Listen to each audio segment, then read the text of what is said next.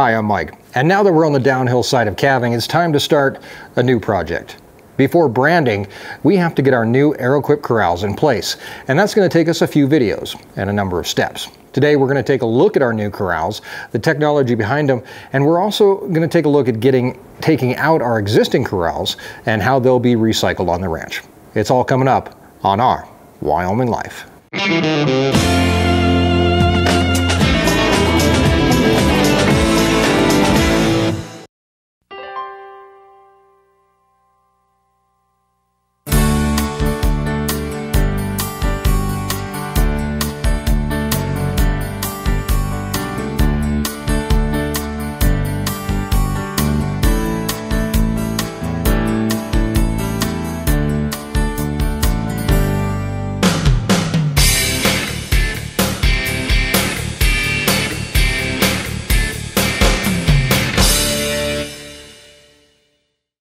Technology is always moving and changing. Watch your grandpa try to run a new smartphone if you need any proof.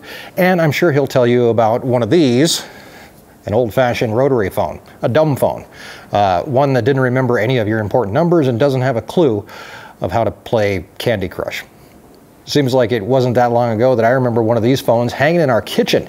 I can kind of remember hating people that had 9s and 0s in their phone number.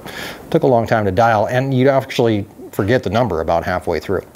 In less than 20 years, we went from that to your cell phone. And while technology moves fast in some things, in others, it moves much slower. Agriculture as a whole moves pretty slow. I think that's pretty much because you can't reinvent the wheel.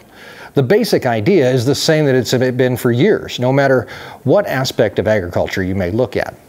There have been industry innovations from the cotton gin to the first cast iron plows to rubber tires in the combine.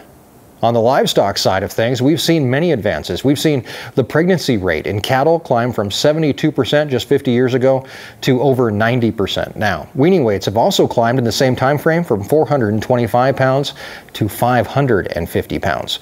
Those advances are mostly due to the understanding of nutritional requirements of cows, and thanks to technological advances, we're able to better understand cattle and what they need. Artificial insemination is another technology that's reached many ranches, and the biggest, yet maybe most simple, is barbed wire, which shaped the American West. When it comes to how we work our cattle, we've seen many changes over the years. Those same ranchers that talked on this very rotary phone, without texting capabilities, some of them used to turn cattle loose for months on end, left them on their own for calving, summer feeding, and then they'd come back and pick them up in the fall, leaving your entire operation in the hands of Mother Nature.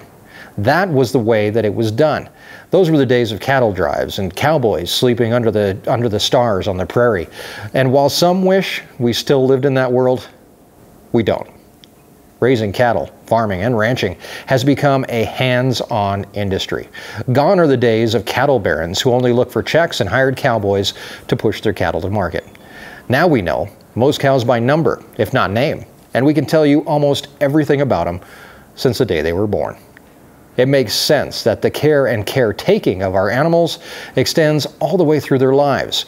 And like most of us, occasionally cattle need a checkup or medical procedures. That's where cattle handling facilities come into play, and any cattleman should have a plan for how to treat or contain one animal or many. A cattle handling facility is just a fancy name for a corral, and you're going to see tons of different designs, manufacturers, and layouts. For the past few years, our corrals were what you see here. A set of wooden pens, all leading to a head chute, where cows could be contained for any type of work that we had to do. If we were working with calves, then they moved towards a calf table, where we can hold them while we brand or vaccinate or castrate. Because of the good fortune that we've gained through Our Wyoming Life, we have the opportunity to be on a forefront of many new technologies to agriculture and ranching, from automatic chicken doors to tires that run with no air and are impossible to get a flat on. But one of our best partners in agriculture has been Arrowquip. They are a manufacturer of cattle handling equipment, and when it comes to evolving, I believe they may be in the front of the pack.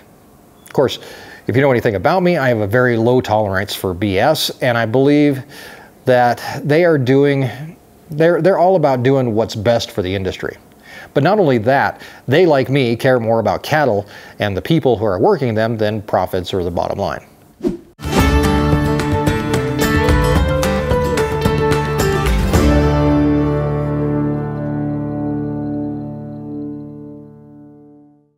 So behind me here is a brand new corral system, one that we're going to be installing here on the ranch. It's a new design that many have not seen before. I'm going to share that with you today. In it, we use animal behavior to further implement low-stress cattle handling techniques. It's a modular system, so it can be changed to suit your needs. Let's say you need a scale. Well, you should be able to put one in with little effort, or at least we hope. You see, I'm not bought and paid for. I like Arrowquip equipment. I've used it in the past to preg check cows, and they have us testing this new corral system. But that really isn't a guarantee of anything in my book. I don't like doing product reviews. In order to do a review, somebody has to send you something, and that always costs them money. And of course, they're hoping that you say this is the next best thing since sliced bread.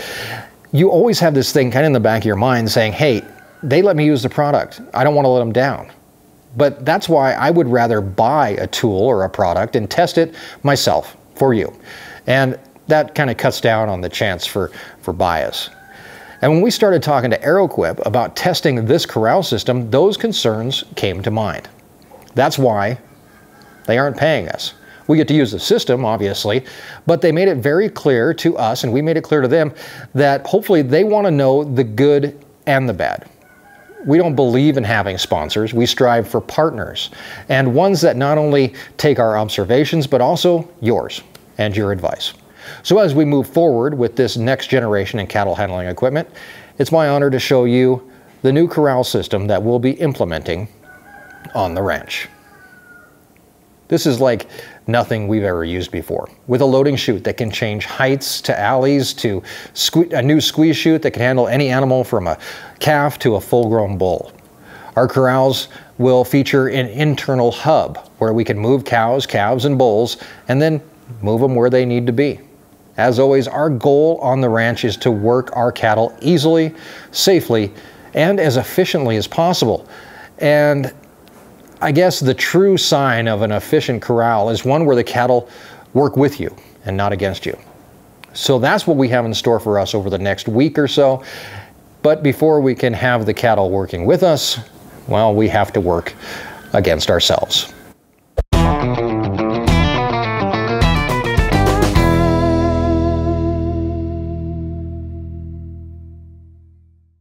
I built this entire corral system a few years ago, and now we're going to take it out, disassemble it, and move it to 3 separate locations. One place we'll be recycling a number of the boards is to rebuild a section of fence behind the corrals. Another will be where we load bulls out. We'll be rebuilding their entire load-out corrals in the system so that when they go to work, it's safer for all those involved, as they can get just a little bit excited.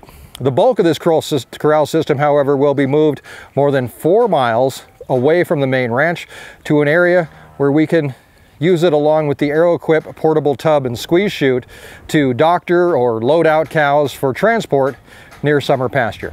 This will alleviate us having to walk an injured animal all the way home, a distance of up to 6 miles. Waste not, want not, is what they say. And I think that by recycling these corrals, we'll not only be saving ranch resources, we'll also be making the ranch better and more dedicated to the safety of our animals and those that work with them. So we do have a big job ahead of us. I have been spending almost every extra minute that I have tearing out the old corrals, and if a neighbor stops by, I throw him an impact driver and say, hey, take out screws while we talk. I'm excited to bring the Arrowquip into the corrals, real life, every day working on a Wyoming ranch. I'm excited to show you the innovations, the safety features, and the ease of use, and hopefully you can take some of the ideas home if you need to. If you don't, then you can rest assured knowing that no matter what the industry is, there's always room for continuous improvement. I gotta take this. But please subscribe and follow along, and my hope is that by Friday we'll be installing the new Arrowquip corrals and begin to see exactly how they'll work for us and the cows. Come along, explore the ranch life, escape the ordinary, right here on YouTube, Facebook, and Instagram. Until I see you again, have a great week, and thanks for joining us in Our Wyoming Life. Yellow. Yeah, you can come help. That'd be great. All right, see you in a few minutes. Thanks, Jerry. Bye. All right.